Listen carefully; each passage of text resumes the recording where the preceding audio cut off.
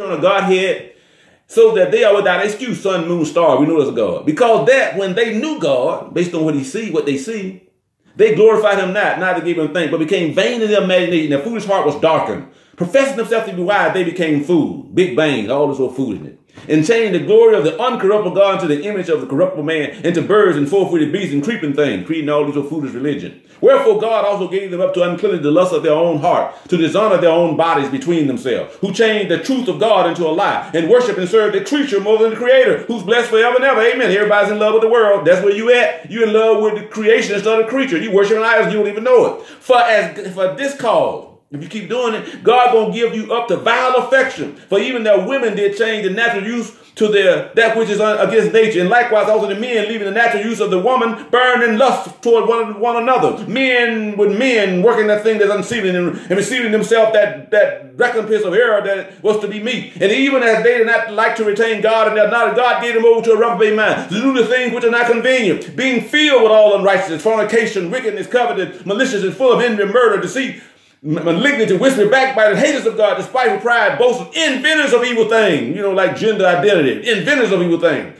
disobedient to parents, without understanding, covenant breakers, without natural affection, implacable, unmerciful, who knowing the judgment of God that they would do such things as worthy of death, not only do they do the same, but they have pleasure in other folk that doing them. Listen, I know those are some horrible things, but every time I see it happen, I say, praise God, praise God. That's how I know my God is God. Because these things he just talking about, it don't even make no sense in the natural. But God prophesied this over 2,000 years ago, and it's going to pass just like he said it's going to come to pass. And he said, when we see these things come to pass, lift up our head because our redemption is there. We need to get excited. We need to talk about this more than everything. Yep, let them go ahead. Let them enjoy themselves. Praise God. It won't be long, folks. Jesus coming. Jesus coming. Praise God. Get out of their way. Just continue to teach truth and love on folks. That's all we got to do. But we got to teach it. We got to teach it. And instead of teaching it like that, we teach it that, it's the devil that's doing these things. It's the devil that's doing these things. They make all these evil laws because it's the devil. Men with men because the devil. Yes, the devil because they're the devil's children. That's what they're supposed to do. Get out of their way. So our Father can come, so Jesus can come. So the kingdom of this world can finally become the kingdom of our God and his Christ, so that we can reign forever. The last stripping code, Matthew 24. Matthew 24. Unprecedented natural disasters. Like never before, false Christ and Messiahs are saved all over the world through false religion created by Satan and his angels in and through men. War that will kill people at an unprecedented level because of the wealth of the mass destruction. The hearts of men are so full of evil until they even kill their own family members without any remorse. And last, the final destruction of Israel, so that the Jews' eyes can be opened to fulfill God's promise to Abraham to save his children. Then Christ is going to come, and then the kingdom is going to come. The last stripping closing, Matthew 25, start at verse 1. Matthew 25, start at verse 1. This is what I'm excited about. All this corruption is going on in mankind. Yes, it's bittersweet.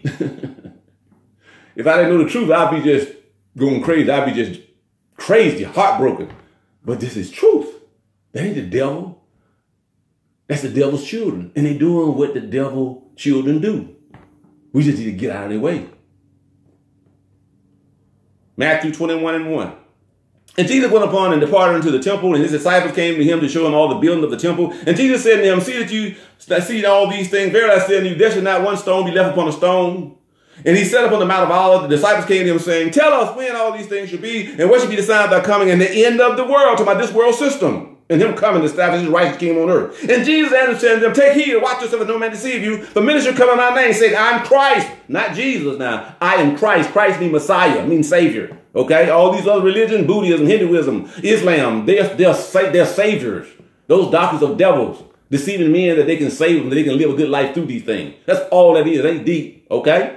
That I'm Christ and deceive many through these false religions. And you should hear wars and rumors of war. See that you be not troubled, for these things must come to pass. But the end is not yet. But they should rise against nations, against kingdoms and famines and pestilence and earthquakes and divers are everywhere. All these are the beginning of sorrow. Then he say, and this is the part you really want to hear, shall they deliver you up to be afflicted, talking about the righteous, our loved one, our family members, ourselves, and shall kill you. That's our victory. To be absent from the body, to be present with the Lord. But they don't believe in no unseen world. They don't believe in what God promised us. That's why they're scared of death.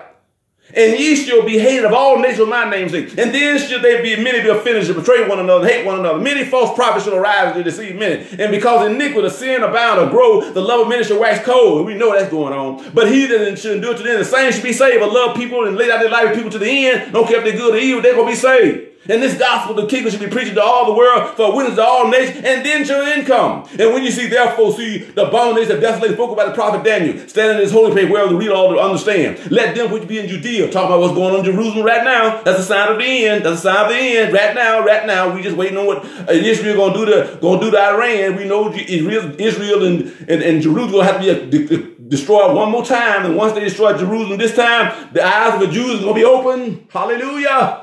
This is the last time they're going to destroy Jerusalem and Israel and destroy God's people. Their eyes are going to be open. And Judaism is going to be gone. Ain't going to be nothing left but Christianity and Islam. And then the Muslim anger is not going to be against just Jews. It's going to be against Christians. Because the Jews are going to be Christian. And that's when the great tribulation, persecution of God's people in Jesus' name is going to happen. It ain't really started yet, but that's when it's going to happen.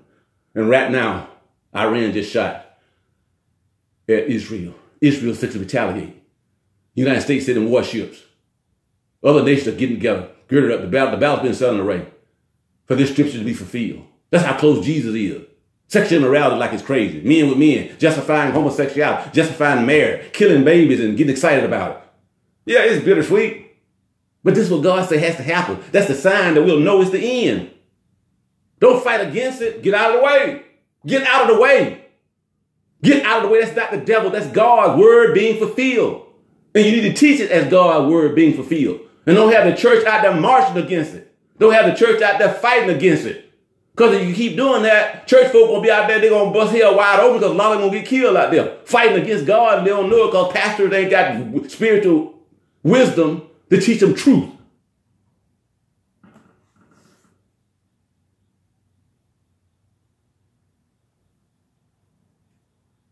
Jerusalem, verse 20. But pray ye that your flight be not in the winter nor on the Sabbath day, for then shall it be tribulation such as not since the beginning of the world there shall be. Verse 22. And except those days should be shortened, no flesh should be saved. But for the elect's sake, God's children, the days should be shortened. Then if any man said to you, lo, here is Christ, this is Messiah. Believe it not, for there shall be false Christ, all these false religions and false prophet. Because this man is going to reign over the world. This beast is going to be a false Christ, a false prophet. And show great signs and wonders. They're going to be showing great signs and wonders. That's why we need to get into signs and wonders. Insomuch that if it was possible, they would even deceive the very elect. Behold, he said, I told you not, God has given us some understanding right now. Wherefore, if they say unto you, behold, he's in the desert, go not forth. Behold, he's in the chambers, believe it not. For as the lightning, this is how we're going to know when Jesus comes. This is how everybody's going to know when Jesus comes. Because when he comes, this is what's going to happen. In closing, last few scripture. And as the lightning cometh out of the east, and shines into the west, so shall also the coming of the Son of Man. For whatsoever the carcass is, there will the eagles be gathered together. There's going to be dead folks everywhere. The buzzards going to be having a feast.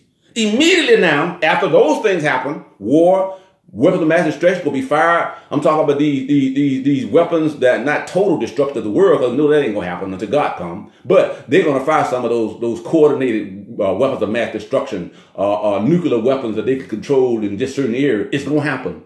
The Bible talks about, a third of the world being killed during a battle.